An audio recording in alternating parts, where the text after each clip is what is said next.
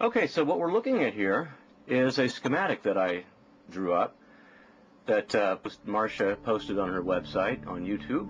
And what it is a residential energy system that may be able to produce a lot more than 10 kilowatts of energy. And some of these systems, some of these components of the system are optional, but at the root of it, it's based on the water fuel cell, which is here.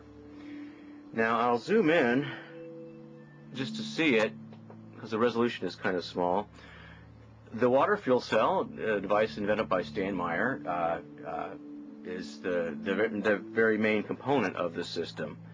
From the water fuel cell, it creates the oxyhydrogen gas, which is fed. Let me see if I can move this up. Let me see. The oxyhydrogen gas is fed into a quasi-turbine. Now I can click on this quasi-turbine and it'll go to the website, but I'll do that later on.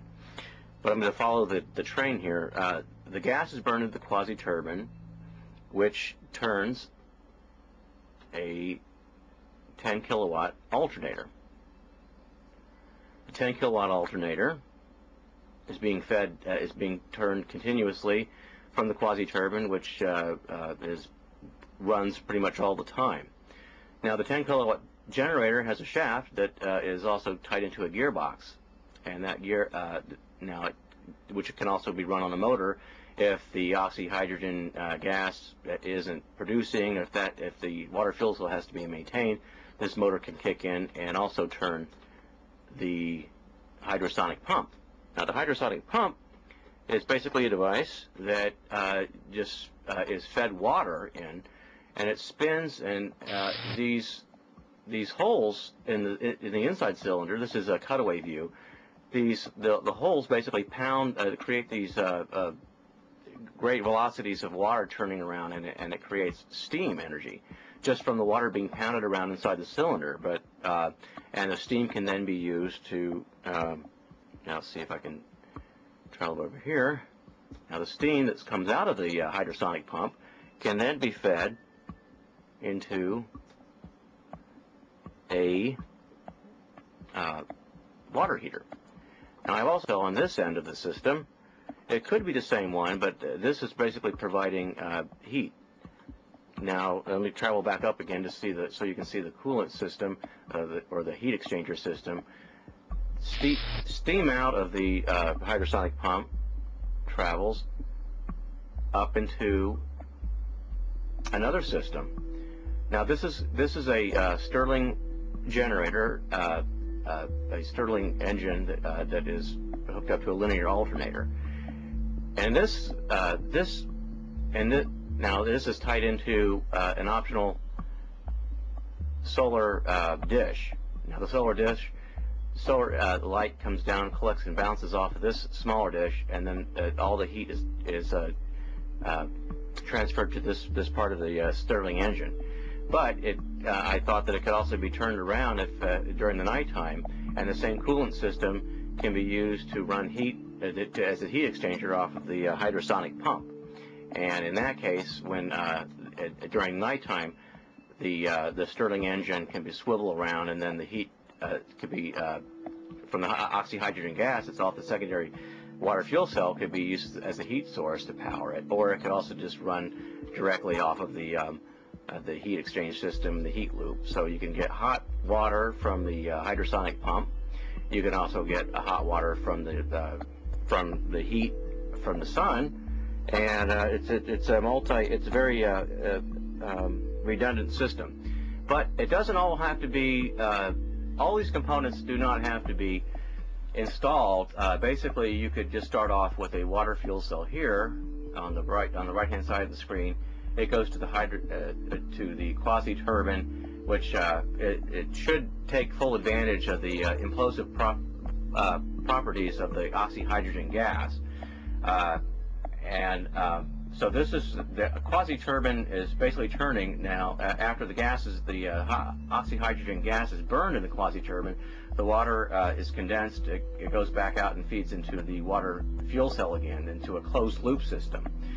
Now, there's also I realized recently that there is an electron extraction circuit on the oxyhydrogen on the water fuel cell.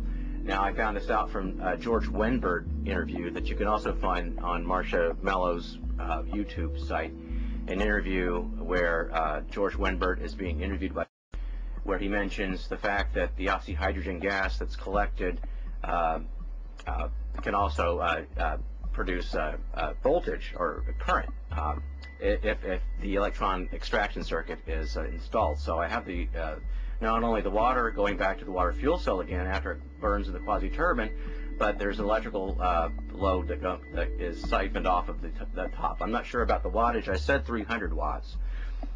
But if you'll notice, so it's turning the 10 kilowatt generator, and I'm assuming this is inverted back into DC so it can be stored into a deep cycle lead acid battery system. And from there it goes. I'm going to zoom in so you can see it better. Let me move down and over. Oops, I went the wrong direction here. It's a little bit difficult with this device. Now you can see the battery system. I figured that I could take advantage. Now you could just use a deep cycle battery, which is basically a lead acid battery with the lead plates being thicker, is what a deep cycle battery is. But let me go back up to where you can see the water fuel cell. Now I'm assuming it might be 300 watts coming into it, and it might be the water fuel cell might take up 100 watts going into it. It might be a lot less. This device here is it's something I discovered recently. I'll get to that later, but it could be a way that you could store electrical energy directly from pure hydrogen. Of course, you don't get pure hydrogen off of a water fuel cell. You get oxygen and hydrogen in the stoichiometric gas coming off of it. But you can store, and these are nickel metal hydride batteries that you can recharge directly from the hydrogen itself. So these are optional, but I tied them together into a system that the nickel metal hydride batteries are optional, but the lead acid batteries are the storage component of the system.